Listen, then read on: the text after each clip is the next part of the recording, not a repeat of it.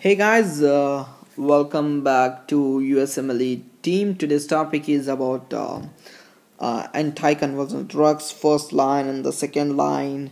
Okay, our first choice, or second choice of drugs used in the treatment of seizures. Okay, so before starting this, I will request you to subscribe to our channel and tell your friends to subscribe to our channel.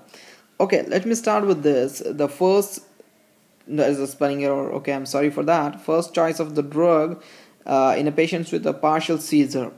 Let's start with the partial seizure.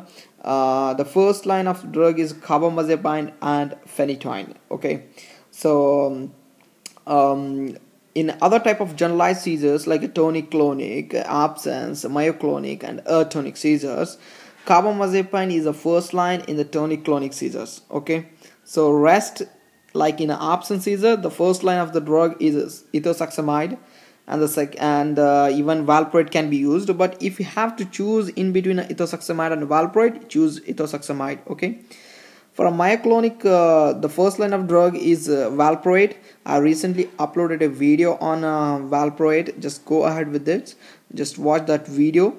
And the atonic and clonic type of generalized seizure, valproate is the first line of drug. Okay, so carbamazepine is the first line of drug in the partial seizure and tonic clonic seizures. So remember about the two things. Okay, so valproate is a drug of choice. There's a first line of drug used in treatment of myoclonic seizure, atonic or clonic seizures. Okay, so this is very important. You should remember about. Okay, so there are other type of later I will discuss. Second choice drugs in partial seizures is valproate, phenobarbital, topiramate, lamotrigine, vigabatrin, and gabapentin. So these are the second line of drug used in treatment of partial seizure.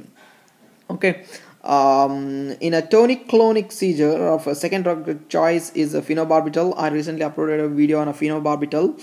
Lamotrigine and topiramate can be used.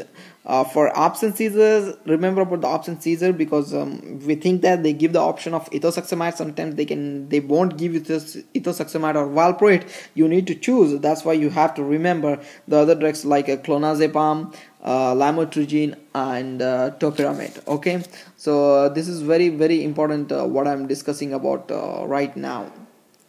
Okay, in a myoclonic seizures, the first line is we know valproate and the clonazepam, and the second choice is phenobarbital, lamotrigine, or topiramate. So just remember, lamotrigine and topiramate are coming together in generalized seizures. Okay, as a second choice of drug. In atonic, clonic, clonazepam, nitrazepam, topiramate, and lamotrigine can be used. So this is about the first line and the second line of drug used in the treatment of seizures with the different seizures. The other two things are like febrile seizures. There's the first choice is a diazepam rectal. Okay, that's seen in the neonates, infants. Okay, just what you need to do is just type febrile seizure by Allen and Law or MRCPCH team. You will get the video on that. That's very important if you're appearing for any pediatric board examination. Like MRCPCH and other board examinations.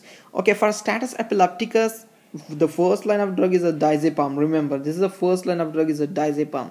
Okay, that should be given IV, and the other first drug other than the diazepam is a clonazepam. Okay, so second choice of drug in a status epilepticus is a phenytoin and phenobarbital. Okay, phenobarbital. Okay, and the alternative drugs are paraldehyde, general anesthesia. As the steps, you should know the steps in the management of the patients with the status epilepticus. Okay guys, thank you so much for watching my video. Take care.